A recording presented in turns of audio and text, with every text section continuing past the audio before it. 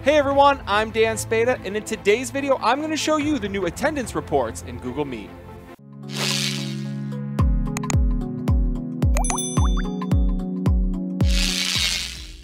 In the latest round of Google Meet updates, Google has announced that teachers who are in a district that have the Enterprise for Education package will now receive an attendance report via their email once the meeting is over. According to their statement, Google has said that teachers will receive a spreadsheet that has all the students' names, their email addresses, the length of time that they were on the call, and when they joined and exited the meeting. They did give us an example of what that looks like. And this will be for meetings that have at least 5 students, but no more than 250. So this is the example that they've provided with us. You can see it's got the student's name in one column, their email address, how long they were on the Meet for, what time they joined, and what time they left. Now, I know attendance has been one of the things that teachers have struggled with in Google Meets, especially this fall, while they're trying to take attendance either with students in front of them and online, or just students online.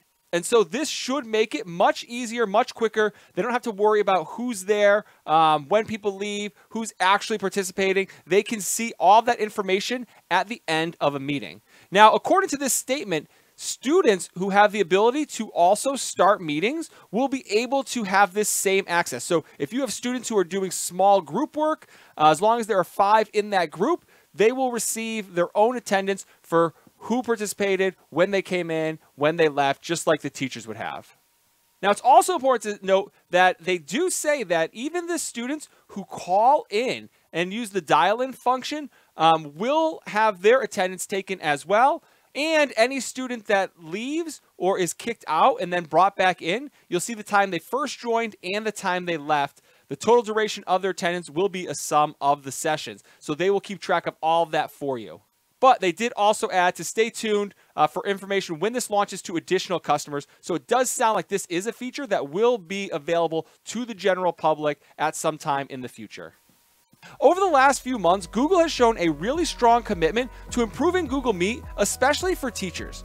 With this latest update, teachers no longer have to worry about taking time to do attendance. Now, once the meeting is over, Google will just email all that information directly into the Gmail accounts, and teachers don't even have to worry about it anymore.